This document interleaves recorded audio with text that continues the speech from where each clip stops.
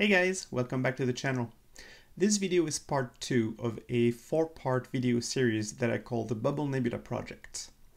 In part 1, I talked about the equipment that I used to acquire the data and how I set up my sequence in Nina using the advanced sequencer. In this video, we are going to pre-process that data together using PixInsight. And finally, in parts 3 and 4, we will go over the post-processing steps in order to get an aesthetically pleasing result. So what exactly is pre-processing? It is simply a set of operations that use the raw frames that come out of your camera to eventually create what we call the master light frames, which you can then combine and process further in another phase referred to as post-processing. In this video, I will not be using the famous weighted batch pre-processing script that now ships with PixInsight, because I just never took the time to learn how to use it. So I will do all of the pre-processing manually, and you'll see that it's pretty easy to do, and it gives you a lot of flexibility. I will try to go through all the steps slowly so that you can all follow along, but I have also created chapters so that you can easily skip to the parts of the video that interest you the most. Alright, let's get started.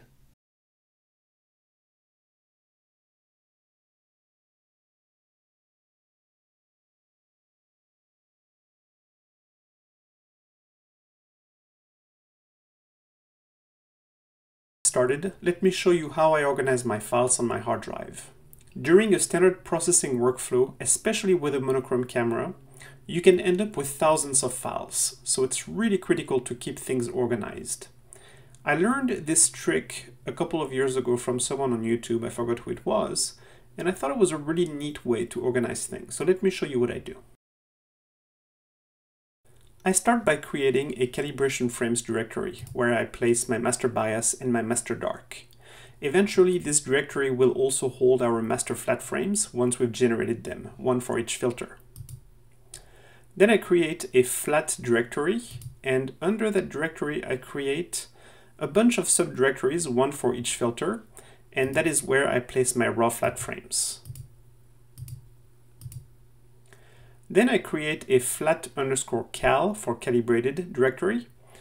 And again, under the directory, I create as many subdirectories as I have filters. Then I create a light directory. And again, as many subdirectories as I have filters. And that is where I'm going to place my raw light frames. And then finally, I create a bunch of light_something directories. Cal for calibrated, CC for cosmetically corrected, SEL for selected, in reference to the subframe selector, REG for registered, in reference to the star alignment process. So the idea behind this folder structure is that as you make progress through your processing workflow, images are going to flow from the directories at the top to the directories at the bottom. And at the very end, we will end up with 6 master light frames, in my case, because I have 6 filters. And I will place those master light frames in the root of this directory.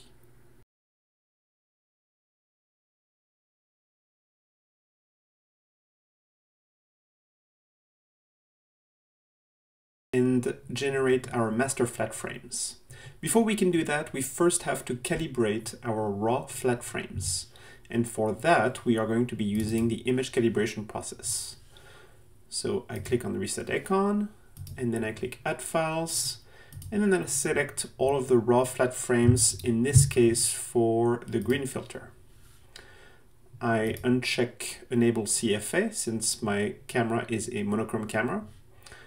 And then I set the output directory. So in this case, it'll be flat_calibrated and the green subdirectory. I use a ZW ASI 533mm Pro, and this camera has a very low dock current. Additionally, my raw flat frames have an exposure of only 1 to 3 seconds depending on the filter, and so I generally don't bother using dark frames to calibrate my flat frames, so I uncheck this.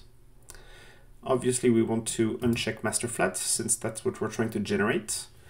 And I just give it the path to the master bias. And then we click on apply global. When the process is completed, you should end up with a bunch of files in the output directory that you had selected. The next step is to integrate these files, and for this we're going to go to the Process Explorer and open Image Integration. Again, click on Reset, and then Add Files, and then you select the files that are in the Flat Calibrated folder. So we're working on the green filter. Then you expand the Image Integration section, keep the combination set to average, normalization set that to multiplicative, and weights set it to don't care, all weights equals 1. You can disable signal and noise evaluation. And then in Pixel Rejection 1, for the rejection algorithm, because I have 50 images, I am going to use the ESD algorithm. And for the normalization, I am going to select Equalize Fluxes. And then I can disable the Generate Rejection Maps. And finally, click on Apply. And here's the result, a seemingly perfectly uniform gray image. Now, if you auto-stretch it, now you can see the vignetting and a few dust motes. These defects will also be in your light frames, and that is why flat frames are so critical. They help us remove all of those defects from our light frames. Alright, so by now you're probably wondering how you could possibly remember all of these options that I had to set. Well, you actually don't. You do it once, and then you remove the files, and you drag the little triangle here onto the workspace to create a process icon. Then you can close this window here, and you can rename this icon. So for example, Flat Integration, and then you can place the icon right here. And so the next time you double click on the process icon, it will already be perfectly configured. And all you have to do is click on Add Files. This is what pretty much every PixInsight user eventually does. They create their own process icon library. And I have mine, so I can show you. It's a pretty small library of maybe a dozen icons. Here they are.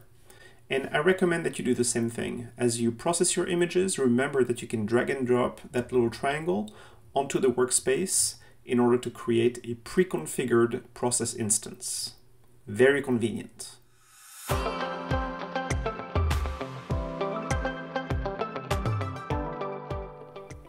While the next step in the process would be to calibrate our light subframes, it is usually common at this point to blink our subs in order to remove the really bad ones. So for example, if you had clouds passing by, or maybe there was an airplane, you want to reject those manually. So open the blink process and then select your light frames. So for example, let's look at the H alpha subs.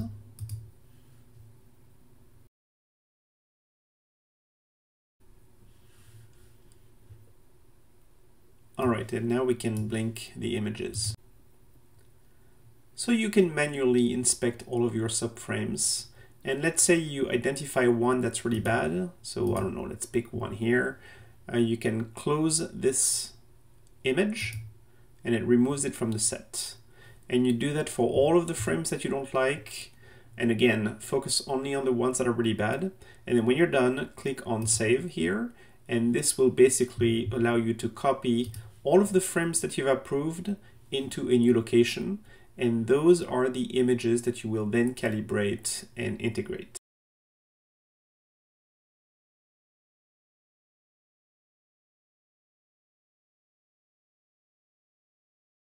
Generated a master flat for every single one of our filters. Let's place those master flats in the calibration frames directory. So in my case, I have named them flat underscore the name of the filter. The next step is to use these calibration frames to calibrate our raw light subframes. And again, for that, we're going to be using the image calibration process. Click on Reset, Add Files. And for this example, I'm going to be using the H alpha subframes. For the output directory, again, I will follow my convention. and I'm going to put it in the light_calibrated HA folder. Then you select your master bias, which is in the calibration frames directory. Select your master dark. My master dark was done for a 15-minute exposure, while these raw light subframes have a 5-minute exposure, so you make sure you keep the optimize checkbox checked. And then finally you select the master flats that you just generated for that filter. And then you click on apply. And when the process is completed, all of the calibrated light subframes will be in the output directory that you selected. All right, so the next step is cosmetic correction.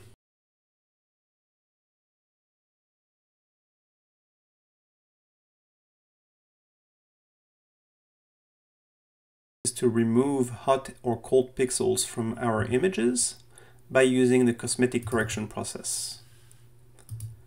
Click on Add Files, and then select your calibrated images. So we're still working on our H-alpha images. And then for the output directory, you will select light, calibrated, cosmetically corrected, and then the right filter subfolder. Because we use a master dark, let's go ahead and select it. And this will help the cosmetic correction process identify where the hot or cold pixels are located. And then I open the first image in the list and I apply a screen transfer function. Then I open the real-time preview.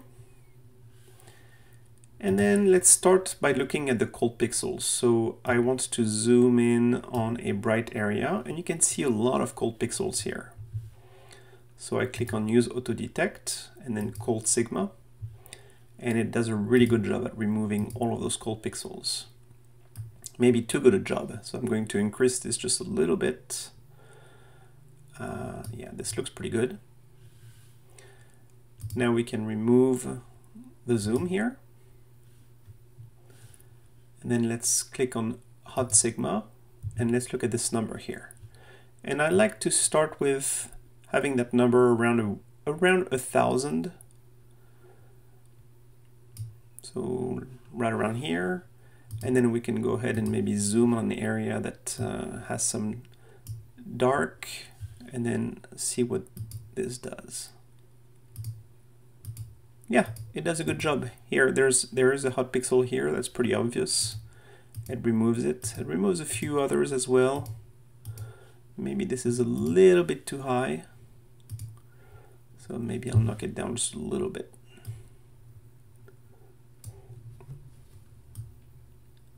There you go. Okay, so we're fixing 800 hot pixels, 800, about the same number of cold pixels, and that's good enough. So we can close the real-time preview, and then we can click on Apply.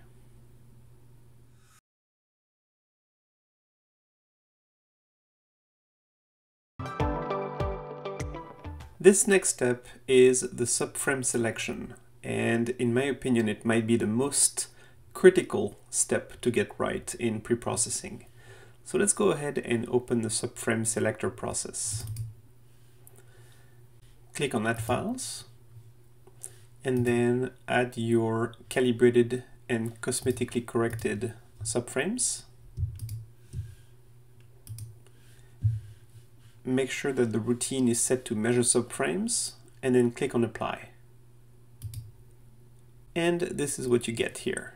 This is probably the most important part of this entire process.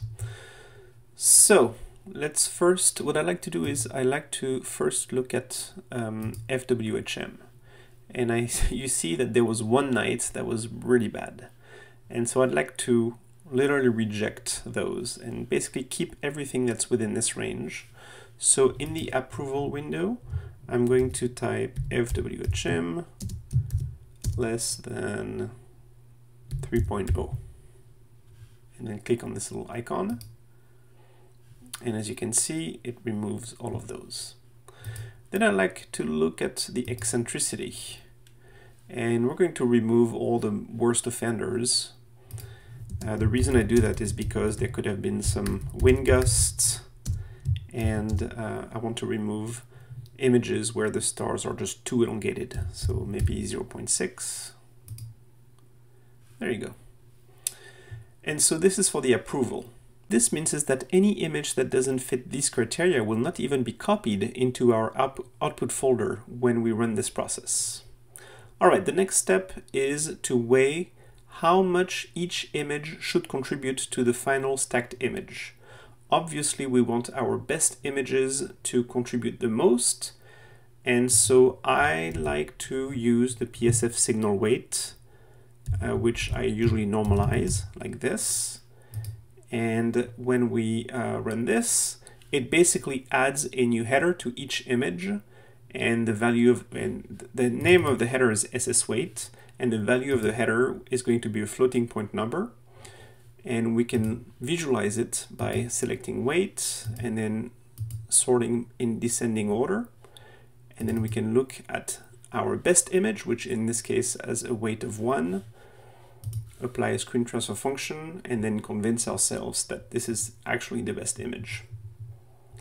So the next step is to select output subframes, and then you set your output directory, which in our case will be light, calibrated, cosmetically corrected, selected, and then H alpha. And then you click on apply. When the process has completed its execution, only the images that I approved end up in the output folder.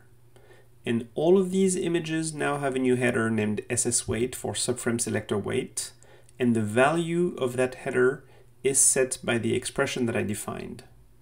And it will be read by the image registration process in a subsequent step in order to determine how much each subframe should contribute to the final master light frame.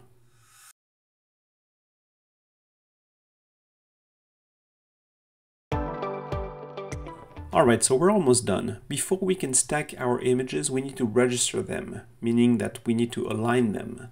And this is done using the star alignment process. So open the process, click on reset, and then add your files. So these are the files that we just approved using the subframe selector. Look for your best image, which in our case was September 23rd, number 56,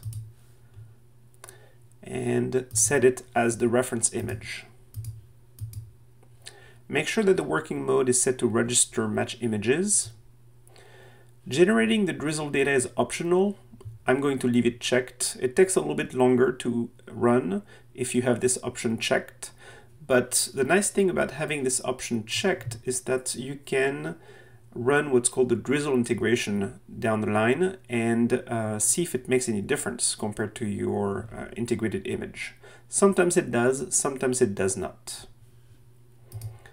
And then finally sets the output directory to light, calibrated, cosmetically corrected, selected, registered, and then the right filter subfolder, and then click on apply. When the process is done running, all of your files will be in the output directory. And this will include not just image files, but also .xdrz files which contain drizzle information. Now we need to do the same thing for every single one of our filters, and then we can move on to the next step, which is image stacking.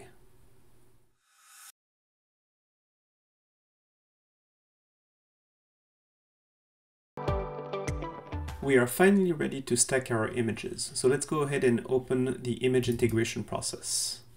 As always, we click on reset and then add files, and then select the images that come from your registered folder.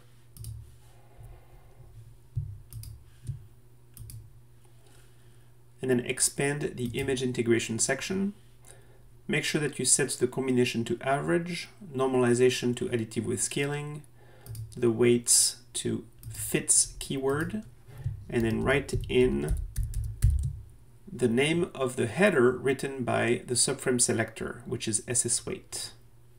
Make sure that the generate integrated image option is checked. Optionally, you can enable generate drizzle data if you're planning to run a drizzle integration later on. And then in pixel rejection 1, because we have more than 50 images, I am going to select the ESD algorithm. And that is it. Everything else is good, so we can click on apply. This is going to take a very long time. So depending on the number of images that you have, depending on the size of your images, it can take from an hour to sometimes 5 hours, maybe more. It also depends on how powerful your computer is. So let's go ahead and click on apply, and then we'll come back when it's done. It took quite a long time to complete, but here's the final result. So this is H-alpha, and it looks pretty good. There's a little bit of stacking artifact, which will have to be cropped out, but that's completely normal. And overall, yeah, things look pretty good. The stars look relatively round. Now let's take a look at O3, and then S2.